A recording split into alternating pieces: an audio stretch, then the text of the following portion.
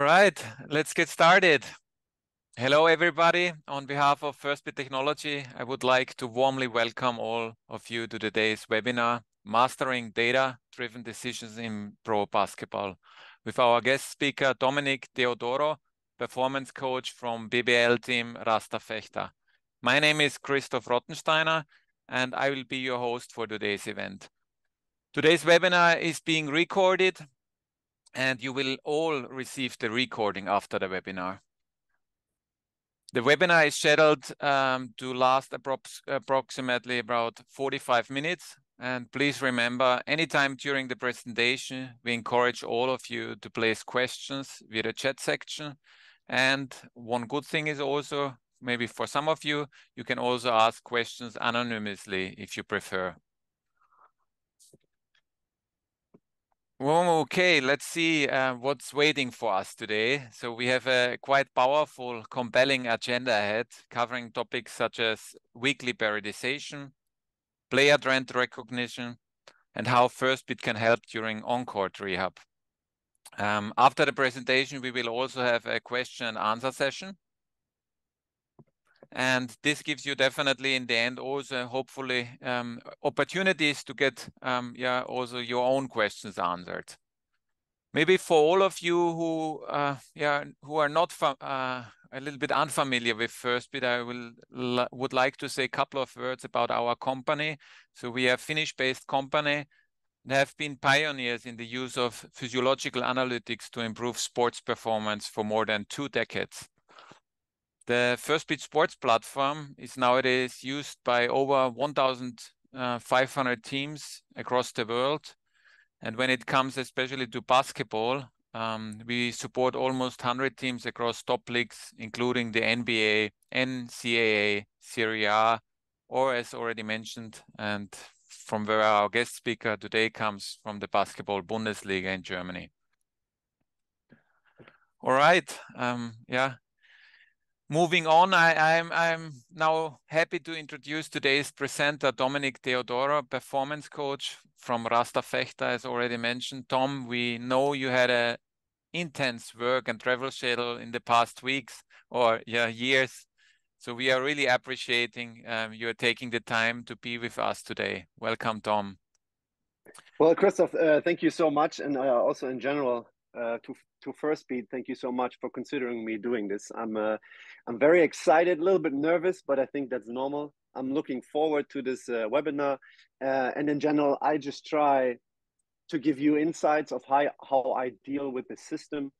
And hopefully some of you can pick a few things up, maybe can tweak a few things, how they use the system. And I can already say now, afterwards, if you want to reach out to me, that is, I would really welcome that, because then we can exchange infos. In terms of myself, I did a Master of Education in 2015. The 2 subjects that I was studying was physical education and English. But then somehow, because of my personal history of back pain, I was always very interested in the performance side of things, because I was always asking myself, okay, how I can stay healthy and play basketball, because I played basketball myself, not professionally. I was in the Pro B for a year. This is like the 3rd league in Germany, but always at the end of the bench. So still, I was interested in getting my my health situation figured out, and that was the way when I started like reading into performance in general. And this led to the fact that I actually became the strength and conditioning coach for BG Göttingen. And over there, I worked for 6 years. And then the whole coaching staff and me and the head coach, we went to Bamberg. I was working there then for 2 seasons. And last year, I actually went to Rasta Fechter. And since then, I'm the performance coach over here. Just briefly about my background. Great, thanks, Tom. And to be honest, also, maybe many of our participants notice this, or that Rasta Fechter team is currently quite well known and present based on the latest success and is passionate fan base, especially. And therefore, I'm really happy, as I said, that you are willing to provide us some insight about database, working at Rasta. And also, may I ask you if you could like just tell a little bit like how everything started and how you use Firstbeat on a daily basis? Yeah, sure. So how I got into Firstbeat, it was actually an interesting story because when I got to Bamberg, I said it before, the whole coaching staff from Göttingen went to Bamberg, and in the second year, at the start of the second season, the head coach that I was working for the last 7 years, he got released. And you know, if you work 7 years with a head coach, then you develop, of course, your own relationships, and you develop the way how you do things on the court, also in terms of, you know, how to schedule practices. And when the new coach came in Bamberg, he told me that he would really like me to work with a monitoring system. And we happen to have Firstbeat in Bamberg, and that's the way how it actually started. And back then I was working, like a good friend of mine was the physical therapist. His name was Stefan Dahl. And when the new coach asked us for for working with the monitoring system, you know, the first 4 days we locked ourselves into the office, and we were really trying to figure out the system. We were trying to get to know the different parameters. It was a little bit like Mladen Jovanovic says it in his book Strength Training Manual, Volume 1, if I'm correct. It was a little bit about like exploring and exploiting. So initially we tried to explore as many things as possible, and we also tried to figure out how these things then react once we were using the system on court. And through time, yeah, we got to know the system, we got to know a little bit more inside knowledge, and then we were able to exploit it a little bit more, because then we basically, both of us, we were constantly talking, and we were always asking ourselves, okay, how can we use the system in order to be as efficient as possible? And in the end, you know, through focusing on that, yeah, I think we were able to figure out what was important and what was maybe not as important. And this is basically how it started for me using Firstbeat. Great. So the next thing, I think what's really interesting, when do the players wear the system? And this year I can say we decided that I want the players to wear the system basically, of course, at every team practice. They need to wear it for individual workouts. They they need to wear it.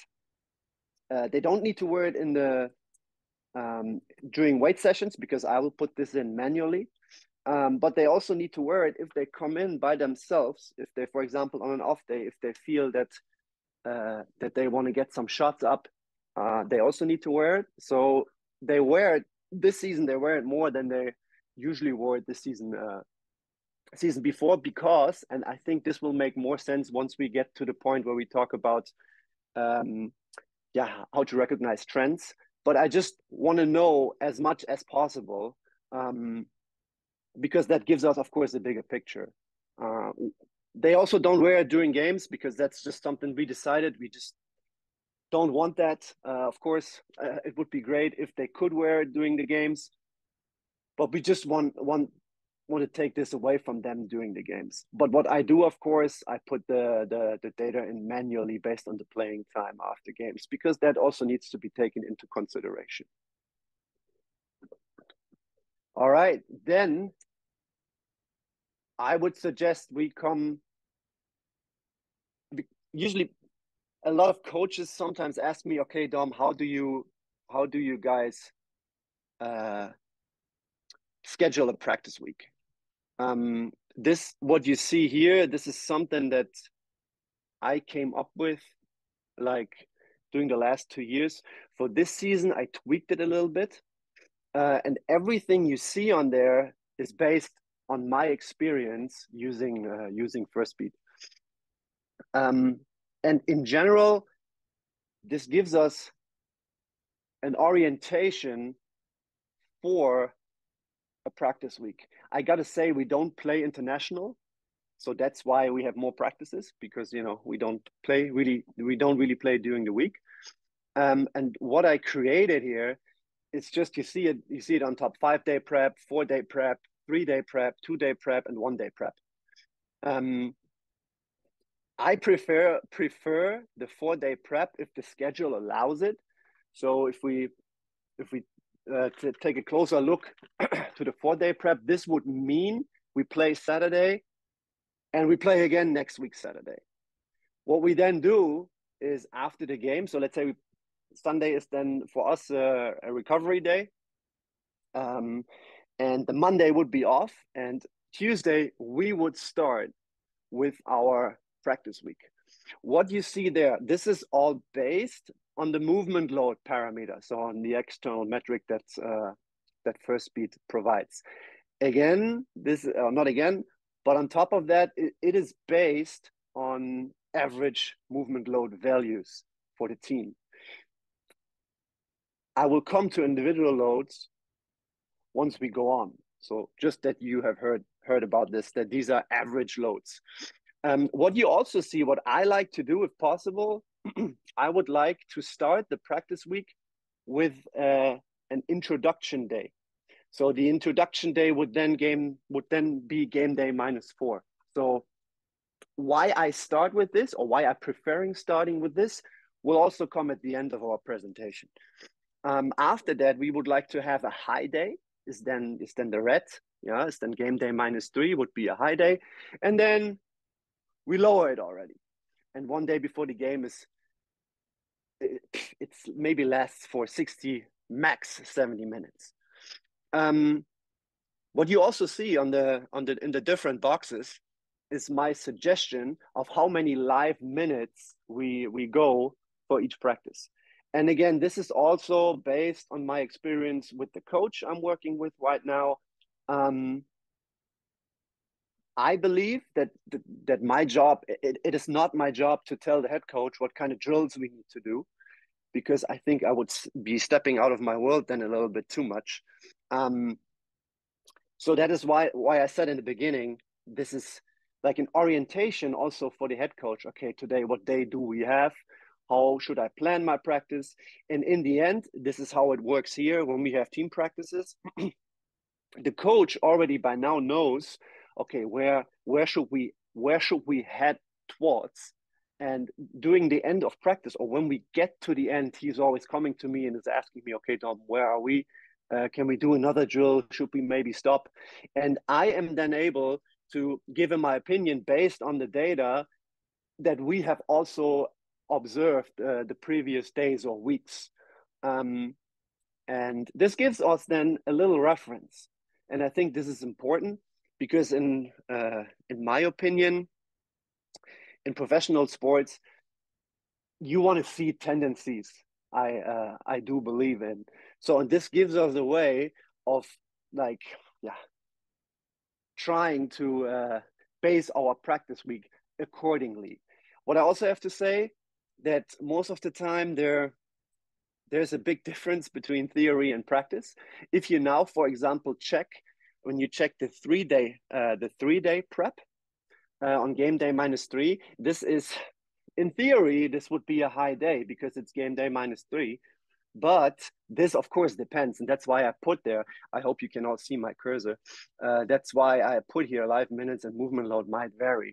Because again, if we come from a recovery day, the first day of practice players should not get smacked in the face right away with a very intense practice. So that's why this might vary. And if I think about my role, I think my role as a performance coach is a lot about risk management and hopefully protective decision making.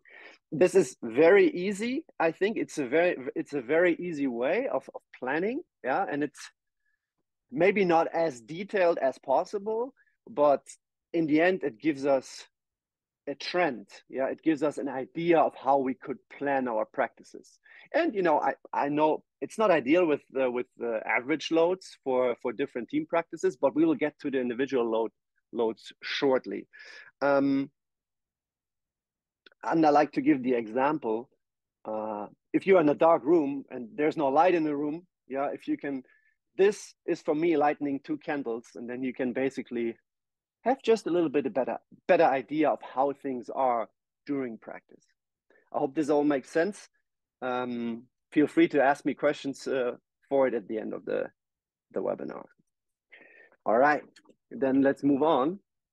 So now I have to, before I do this, I will now show you my Excel sheet because that's something I have tweaked a lot the last month and maybe the last year as well. But this will show you basically what I'm able to do now is I have each team practice from us for each player, like individually analyzed. So if I open that slide now in a second, you know, I might be swamped in the beginning, but it is very simple and easy to follow. But I'll explain that to you in a second. Let me first stop the share here. Let me now. Okay. Christoph, if I think you should see now everything. If not, Christoph, let me know.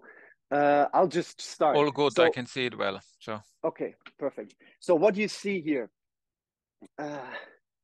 between the orange columns, yeah, this is the practice data for for one player 6 in that case. Yeah, I have this for the whole team, and I'll update this basically on a daily basis. Let me go back to player 6.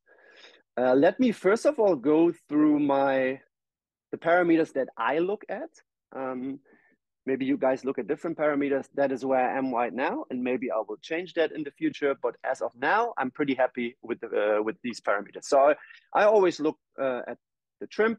I look at the movement load, and this is something that is not really officially out there. It is the movement efficiency. And Christoph, I've read that in the beginning when I was starting to use the system. I read that somewhere online on your homepage, and then I was like, okay, why not? Then I just put it in myself, and it's basically the movement load divided by the trim, and then that gives you a number as you can see here. Yeah. So, based on my experience, what I can say now, everything between 1.5, 1.6. Let's put it like this, has room for improvement. Everything between 1.6 and 2 point something is okay, and everything above 0.2 I actually quite like. Yeah. Let me go on. We come back to this. Then I look at the epoch peak. Then red is for me just the time that the player spent above 90% of the heart rate max. And then here we have the percentage of the heart rate max, the average percentage during the whole practice session. This is something I started using this year, but I don't know. It's not that it doesn't give me that much info. It's nice to know, but maybe I kick it out because I always try to be as efficient as possible. Then what I look at is the acute workload. Here is the acute to chronic workload ratio, and in the end, this is the trim total of the day. And since the topic of this section is how to recognize trends, so on August, this is here the date, on August 7, we started our preseason. And what you can see here, trim values in the first week are pretty high. Movement load values are so-so. I think not very high, also not very low. Yeah. And then you have the movement efficiency right here. And now, like I said before, so this is almost everything is below 1.5, which is normal in the beginning, because what I usually see is, yeah, if players need to start practice again, in the beginning, it tends to be it comes to a high cost. And then you see also the epoch peaks. So what I wanted to show you now is if I now check the weeks, so you see, go through the movement efficiency right here, and then you have an average value of 1.3. If we go through the second week, it gets a little better. The average is now at 2.21 if you just look at the averages from all the single practices.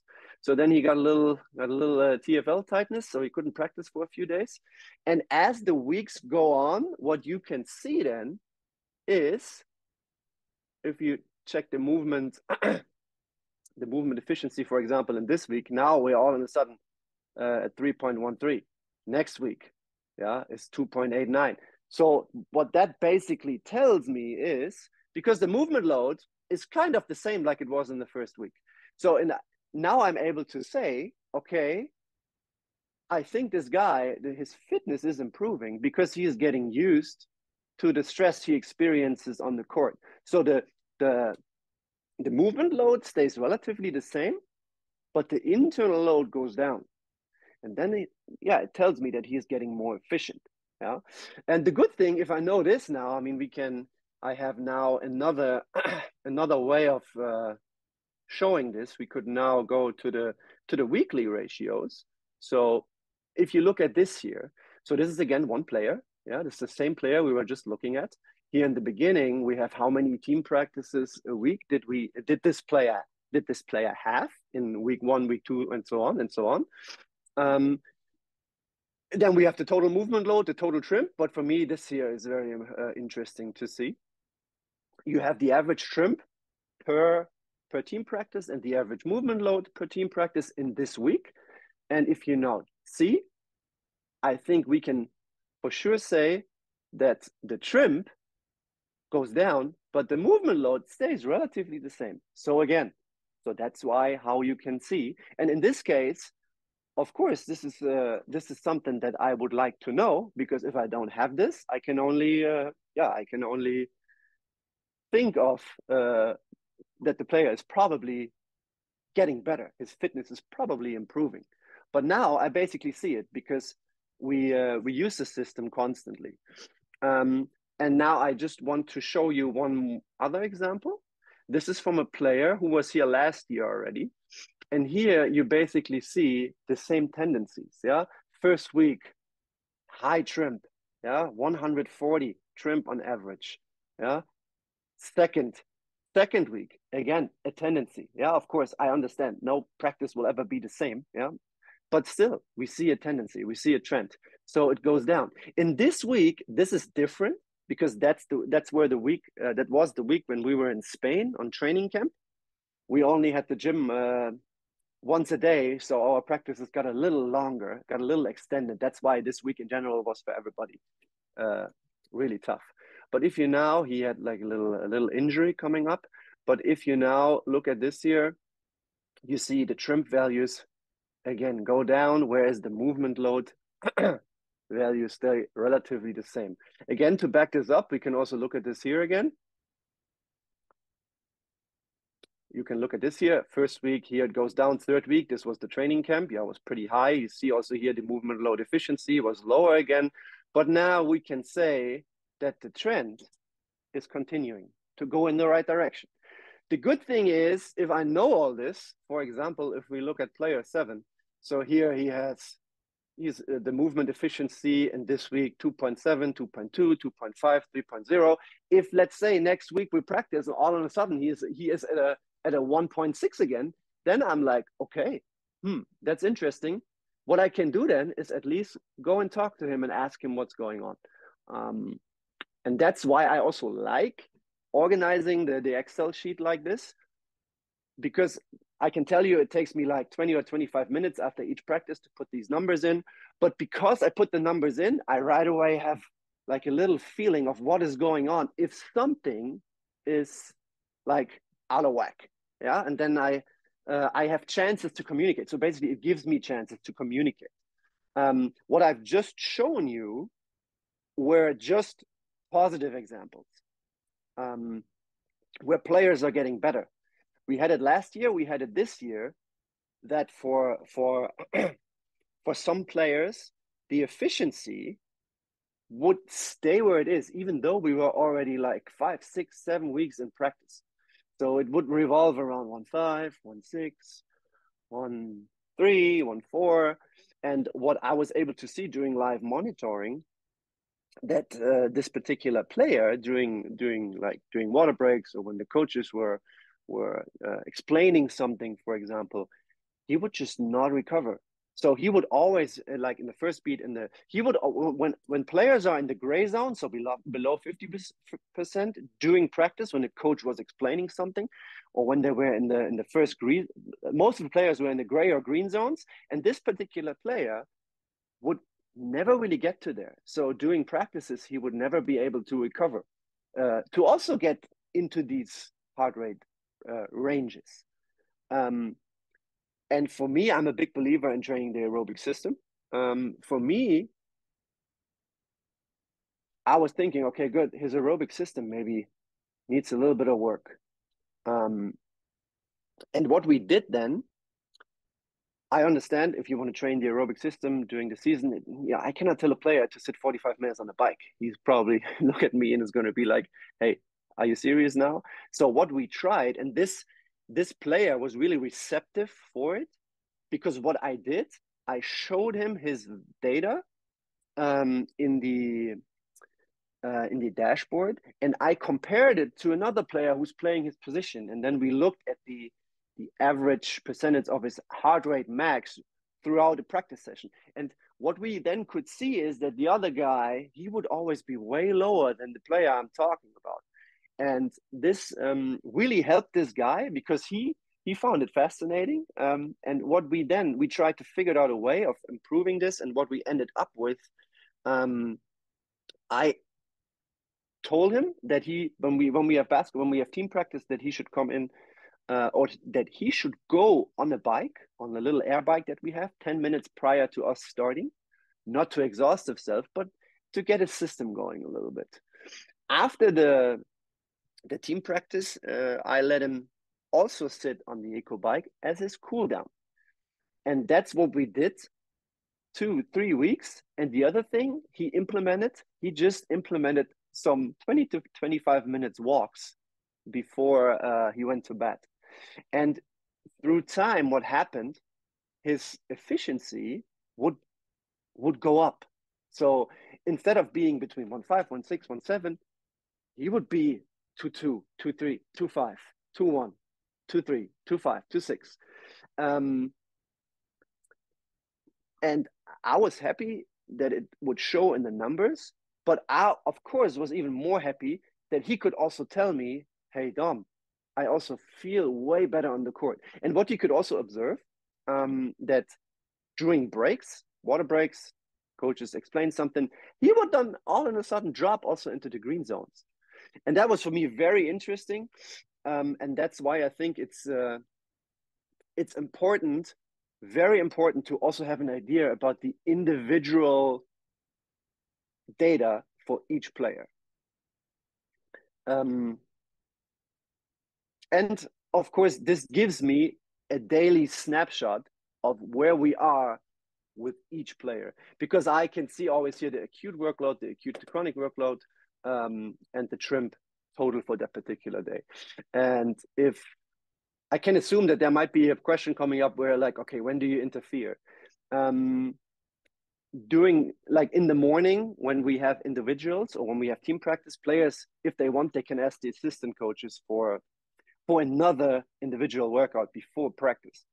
And what we do is, if a player asks for that, the assistant coach reaches out to me, and if I think his acute workload is really high, or is way higher than it was the previous 7 days before, then I can make a then I can make a better decision. I can say, okay, yeah, do it, or I can say, no, maybe let him rest this morning, let him only do the team practice. So this is how the individual decision making also comes a little bit into play. Okay, this was long. I'll try to keep going because we have a lot of stuff on the agenda still. I will close this. I will open the other screen again.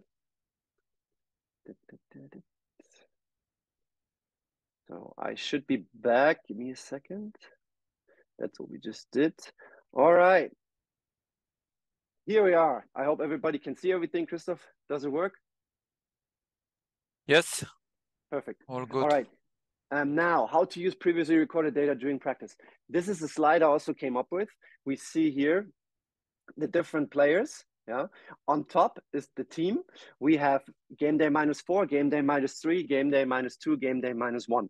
On the bottom, we have average trim and movement load data, which is something I will speak about after. But because I know it's important to have the individual stuff as well, this sheet I have always in front of me when we have team practice.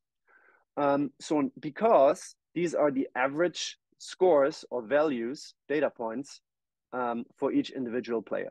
I give you an example. That's what happened last year, at least 3 or 4 times. Let's check game day -1. We just go to let's take player 7. Yeah, this is his average trim on all the game day -1 practices we had so far, and this is the same then for the movement load. His average movement load for all the practices on game day -1. Then we have here the minimum trim that he ever experienced on that day, the trim maximum that he experienced on that day, the movement load minimum, and the movement load max. So when I know this, and that's what happened, for example, last year, we were in the middle of practice, and let's assume it was this guy. And in the middle of practice, he already had a trim of 75 or 80. And I was able to see this because I knew what his usual trim would look like on a day like this. So I was able to go to him, talk to him, and ask him if everything is all right. What he told me then, yeah, you know, Dom, I didn't sleep well. I woke up late. I was kind of in a rush. I didn't have breakfast because on game day -1, we always practice in the morning. I just feel terrible. I feel a little sick. And then I told him, oh, okay, interesting. I was about to say. And then he looked at me. I was like, how do you know? And I told him, yeah, I saw it because I recognized it in your data, because your data is usually below of what you're right now. And then he was fascinated. He came to me.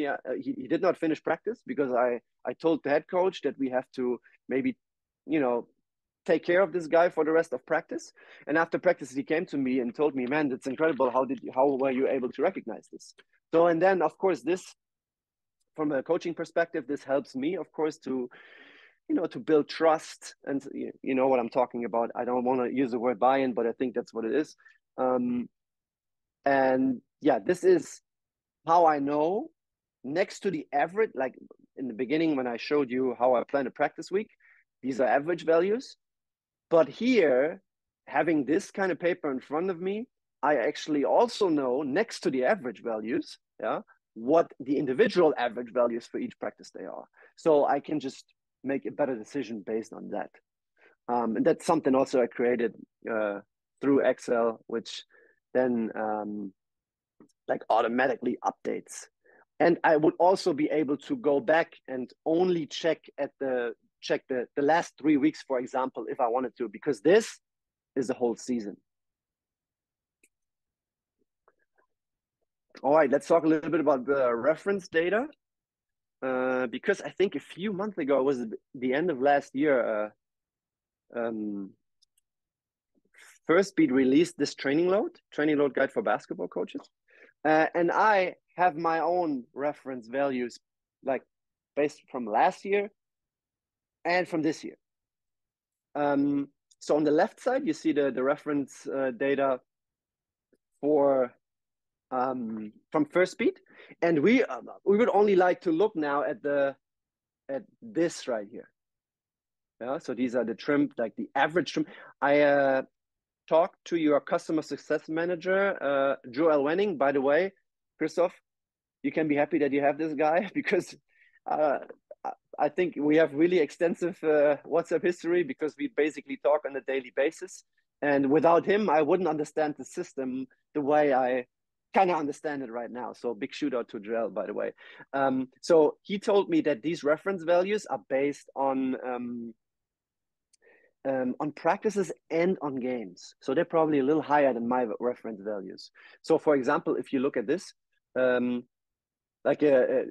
in terms of trim, and easy training would be below 68, then between 69 and 137, and hard training would be above 138. Let's quickly take also these ones into account. Movement load range, so an easy practice, according to these reference values, would be between 93 and 197, 165 and 286, 219 and 368. Now let's look at what I put up here. So the upper one is from last year. Yeah, so these are team reference values. And you see here on game day -4, I have an average shrimp of 114 and an average movement load of 229. On game day -3, it's a little higher and movement load. As you remember, I would like to have game day -3. I would like to have it I would like this day to be the highest day. And it sort of also shows that in the numbers, because this is from the whole last year Pro A season. Here, game day -2, and here game day -1. So -1, as I said, is pretty short movement load on average of 197. Here, you again, like it was with the individual overview, you have the trim minimum on that particular day, the trim max, movement load minimum, movement load max. So if you now look at our season so far, we are undershooting definitely last year, definitely. But that also has to do with the fact that this season, although we don't play international, our weekly schedule is always a little weird because we play Sunday, Saturday. So these are 6 days. I prefer 7 days. And then if we play Sunday, Saturday, then we play Saturday, Friday, again, only 6 days. And that's why the training load is also a little lower as it would be if we had the Friday games or the Sunday games, because then we could practice also a little harder.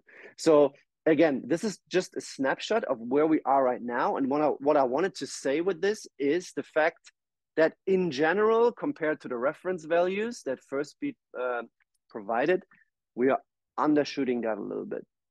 But again, these are also only values for our team practices, for nothing else. All right, let's talk about, nope, go back. Let's talk about rehab. Very big, I tried to cut this a little shorter. Big topic that I love using the system also when it comes to rehab. So what you see here is like on August 21st, player got injured, was like a muscle injury, proximal rectus femoris strain. Pretty tricky injury, I could say. So what we do usually in the beginning, it's 2 days of nothing, just for the player to, to get a little rest. And then we always try to start as fast as possible within the constraints of the injury, of course. So I provided him a program for weights, and we talk to the doctor, to the physios, of course, we talk a lot. And when we think he's ready to go back to on-court work, what we do then, because you saw the list that I showed you in the beginning, with where I have every single practice of each player analyzed, I then have a very good idea of what an intense practice would look like for this particular player. So for example, on average, let's just give it a number. Movement load of 240 would be an intense practice. Let's say for this player right here, using this example. Or let's say 220, it doesn't matter. What I do then, let me just push that to the side here. What I usually do then, I have the trim right here, the movement load, the movement efficiency. I would then schedule these workouts progressively. So everything that you see here up until individual 14, yeah, is basically me working with the player on court. And instead of using time for the workouts, I use the movement load because I think this is less arbitrary. So I slowly try to work myself up towards the 220 that we just agreed on. Yeah, this was also his average high low, 220. And I do this in a progressive manner. And of course, every day before we start working, I have to ask the player, okay, good, how do you feel? How does the structure feel? Was yesterday too much? If it was too much, okay, then you have to dial it back a little bit, of course. And doing it like this, I think it gives us a better idea instead of only using time as a reference. So when I do this in general, these individuals, when I start, it's basically high control. So it's a lot of linear stuff. yeah, and gradually progressed. Throughout the end of the rehab, this needs to go towards high chaos, of course. So my goal is always, I would like to bring the player back to a high practice load, with predominantly low chaos. So because I want to know if the structure is able to endure this, and if the player gives me a good feedback, then I would like the assistant coaches to step in, and then the player needs to experience this high load of 220, with an assistant coach, where he then is forced to to do more chaotic stuff. Yeah. And if a player goes through this 2 times, this is just our little like rule of thumb. If a player does this 2 times with an assistant coach and the player gives us a good feedback, then we would slowly introduce him back to practice. But we're not going to let him go right away full practice. We then start always again. This is just how we do it. We start, okay, first practice, you're allowed to do 1 contact drill half court. Second practice, depending on how the first practice went, we can maybe go 2 contact drills, 3 contact drills. And at some point, he will be back in practice normally. What else do I look at? I also look at the acute training load. If you see this here, I hope you can all see my cursor. It goes up, yeah. And an acute training load at 1,000 is pretty high, yeah. Because as you see here, I put everything into Firstbeat. Also, when he lifts weight, I put the manual score in. Also, when he sits on the bike, he wears the belt constantly. So in the end, we all add up, yeah. And you see here now, this is then the point where he got back into team practice, and he had a pretty high acute workload. But this is also, for me, that's something desirable. I don't want him to have a low workload and jump back into a practice. Then I also look at the movement intensity, as you can see here. And in the end, we got sort of, I wouldn't say very intense, but way more intense than in the beginning, of course. And you see here also the time above 90% of of his heart rate max. So these individual workouts, they are intense, but that's also something I get to in a second. I hope this paints the picture a little bit of how I use Firstbeat for rehab settings. Let's go on. Oop. All right. These are what I'm going to present next. These are just my personal Firstbeat observations, maybe also discoveries throughout the last 2.5 years. One of our, or the head coach of our Pro A team, he just told me right away that we have better awareness now, because what we do, I also track the prospect players from our Pro A team. They also wear the straps, like the heart rate stuff and the sensors constantly. And there I also track it in the same way as I track our BBL team. These are like 5 players that I also track. And based on this, we also make decisions, because we have a few players who play BBL and Pro A. And sometimes we got to make decisions. If the Pro A plays Friday, the BBL plays Saturday, and Pro A plays Sunday again, then we have to make a decision. Is a player gonna take part in 3 games? How does his acute workload look like? Can we maybe make a better decision by looking at the data? And that's why our Pro A coach told me when I was speaking to him, his name is Henrik Gun, he said right away that since we do it like this, we will just get a better awareness of what's going on with the players. Another thing I found out, I think it's common sense, but there's no way you can simulate game demands in basketball practice, at least from the internal load. What I can see with our youth players, they were wearing the Firstbeat monitors in each preseason game, and they go up to a movement load of 560 or 570 throughout the whole game. Of course, this is then like with warm up and everything, and if one of our youth players, of our prospects, if he averages 3 or 4 minutes doing team practice above 90% of his heart rate max, then if you only look at practices, this would be a hard practice for him. And then he started wearing it towards the end of the he wore it all the time, but towards the end of the season, of the preseason, he was wearing the system. And after the game, we saw that he spent over 20 minutes above 90% of his heart rate max. So that basically tells me that, like, also from the mental aspects, it's the fear of making mistakes. You have loud music, you have people watching. It's just different, and that's why I would like to say that there's no chance that you can simulate these demands during team practices. Something I wanted to talk to before already, the individual basketball practices are very taxing. Something that I also learned, because previously, that's why I experienced it.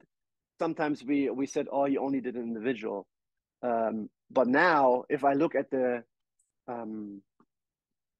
data from individual practices, you just accumulate trimp and movement load at a much faster rate compared to team practices, because it does make sense. You move constantly. Yeah, there are rarely any breaks. If you do an individual workout with 2 other guys, you're constantly moving. So what I'm just trying to say is that these workouts are also very taxing. Youth players in pro practices. Last year we had a youth guy who would practice with us, and back then in the Pro B. In the Pro B, he would move way more than with us, because with us, you would all, predominantly be on the side. So you wouldn't see the court as often as in the Pro B practices. But in these practices, he accumulated way more movement load in Pro B, but less trimp. With us in the last year in the Pro A, he accumulated way less movement load, but way higher trimp. My understanding of this is also mental aspects. You're playing with the pros. You don't want to make a mistake. You put yourself under pressure. Yeah, this goes all, internal parameters will arise. Game warm-ups are also workouts, because a lot of guys wear the sensors during the game warm-ups, because that gives me just a better idea of what I need to put into the system after a game. Yeah. And I was also surprised when I saw this, like with the youth play, he had like a movement load of 150 and a trimp of 75. I was like, that is pretty high, and I would have never expected it to be that high. Something that I said in the beginning of my presentation, I think this is also just something that I observed throughout my experience using the system. Whenever we come of a recovery day, off day, first team practice. Sometimes the team practices, although I don't like it, they're a little bit more intense, and we go more full court, 5-on-5. What I tend to see is that the internal player load, that the trimp and the time above 90% of the max heart rate will always be elevated. And I think that's because after an off day, I truly believe that that your entire system drops pretty quick, and that the overall capacity to respond to stress starts to decrease, because your body is getting used to less stress. And that's why I always want an introduction day, so just that the player has a chance to start its engine again. And this is basically the reason why we would like to have these introduction days, because it also prepares you better for the high day that's coming. So that's just an observation that I took throughout the years. And the last bullet point on this slide, because I also always look at the RPE that the players give me after practices, and I have to say, like, Firstbeat data and RPE in my experience are pretty much the same. I would always say 85%. So if we have a high practice and the internal load or the numbers from Firstbeat are high, most of the time the player also rate the practice pretty high. So that's just an observation I made throughout the my experience with Firstbeat. Yeah, let's move on. Click. Oop. How to communicate the data. To make this quick, I have to say I'm pretty transparent with it. I'm pretty open. It's not that I go to every player and I could talk for ages about about the data, but that's not what I do if I know that the player is not really that interested. But I can tell you, we have 4 or 5 guys who always want to know. They look at the training report that gets sent to them automatically after team practices. Players want to know about their efficiency. Players want to know about how much time they spend in the high heart rate zones. So I'm pretty open. I like to communicate it if the player wants to know. And also the coaching staff. The good thing here is, because I said that we also have these 5 prospects who play in the Pro A that we continuously monitor with the system. Also the coaches from that team, like the assistant coach, he helps me a lot. He always has an iPad now with him, and he starts and stops the practice sessions. So now also our Pro A team, the coaches, they have an understanding of what's a high load and what's maybe a medium or low load. So, and for me, it's easy whenever I come in the morning, because the Pro A always practice in the evening. I come in the morning and look at all the data, put it in my Excel sheet. And the good thing is, if the guys start and stop the session, it's for me easier to write down the numbers. So I think communication-wise, like I said, I'm very open. If a player wants to know, I tell him. But if I see that a player needs a little bit more work, because efficiency is always down, then I will also go to him and talk to him. But at the same time, I'll also talk to the guys if they look very good in the numbers. I think that's everything that I can say for this slide.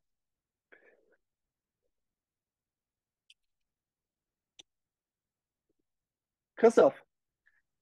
Yes, thank you, Tom, for that interesting presentation. It was, at least for me, very inspiring and directly relevant to today's topic. I will definitely forward your greetings and hands up to Joel. It's great to hear that our customer care team is needed and yeah, also helping you, maybe to save some time and being involved with clients. That's, I think, one of our strengths definitely at Firstbeat. All right. I really appreciate all the questions we received, but unfortunately we are a little bit running out of time for this session. We will try anyway to answer all the open questions by email in the next 48 hours. Hopefully that is possible. We got a lot of them, but I picked up one, I think, quite interesting question, which definitely is in more team settings often the case, that sometimes players are not always training with the main team. So Tom, actually, how do you do it with players who are not participating with your team? Do you have any insights on that? How do you collect data? Injured players or players who are not able to join? So let's say we speak about the players from the Pro A team that are not in our BBL practice. What I do with them, they all have their monitors, so they're required to wear it. If not, they got to bring the coaching staff a bag of Haribo. That's the deal over here. I think that's a pretty funny deal, and it works. Let's put it like this. So, like I previously said, the players wear it. The coaches from the Pro A, they start and stop the session because they also have an iPad available. And what I do with the data, then when I come in the morning, I look at it and I write everything down. Yeah, and this is also with injured players. When we have injured players, when they, for example, they do bike workouts, or they do extra lifting because they cannot do anything on the court yet, we record it. We put these sessions in manually, but we record it. Yeah. And also when they start doing stuff on the court, like individual practices, with the coaches from the Pro A, they always have to wear it. I always see. So my job basically is to track 15, 16 players on a daily basis. Also, when the young guys, for example, when they play Pro A, but they also play MBBL, yeah, so they have two games on the weekend. So the coaches from the Pro A, or also the coaches from the MBBL, they always send me the box scores. And when I receive the box scores, I can look at the minutes. And that's maybe one important thing, since everybody accumulates trimp and movement load at a different rate, so everybody is special in their own way. But this is what I know because I see it on a daily basis. And here, that's what I have to say. What I really like about the system is just its practicality. Because our sports director, Garrett Cassantilli, he's very interested in this stuff as well. So he also has the app on his phone, and if he watches team practice from the Pro A or the BBL, he can basically only open his smartphone, and since he has the app on there, he can see everything. He receives also the emails, and sometimes he's even faster than I am, and he sometimes even detects a little, like, I don't know, something slightly that went maybe was just eye-catchy. He detects it, and I get a message before I even get a chance to look at everything. So yeah, that's what I like about the system. It's very practical. Everybody can use it. Also, when I am, when the Pro A practices and I'm in the gym and I watch practice, I just open my smartphone, boop, and I see everything. And that's something I really like. Great, thank you, Dom. Yeah, I would like really say on behalf of Firstbeat Technologies, many thanks to you, and thanks for spending some time with us this afternoon for all these insights. You said also like you want to, or you are willing to share all this information. So Yeah, your sure. contact details will be also available. I think you said like maybe on the next slide where you are able also like to find Tom's details, drop him a message if you or follow him via Insta. I'm pretty sure there are also like many interesting stuff what you can find. And also please remember that this webinar is recorded, so it will be available as a podcast and on our website. Yeah, Christoph, again, thank you so much. Like Christoph just said, if you have something, I think I'm always happy to talk about these things. Just send me a message, email, Instagram, even whatever you prefer, and I'll try to get back to you as fast as I can, because I think when we start talking, then I can probably pick up things from you, and that's how we learn. So, and again, thank you so much for choosing me doing this webinar. I really appreciate that. Thanks. And for all of you who are still listening, if you are or your organization interested in joining the Firstbeat Sports family, have also a look on the news and updates what we are constantly bringing in somehow. There are just like a couple of weeks ago, we released our new weekly training load reporting. And also don't hesitate to contact us directly. I will also, I think on the upcoming slide, if you could press forward, there you will find also directly our email contacts. Just drop a line, I think on the next page. There you can see the email address from sports@firstbeat.com, or you can, of course, contact me directly also. It's christoph.rottensteiner@firstbeat.com. And yeah, we are happy to get in touch with you, and all the best for you, and have a nice afternoon. Take care. Bye-bye. Thank you. Bye-bye.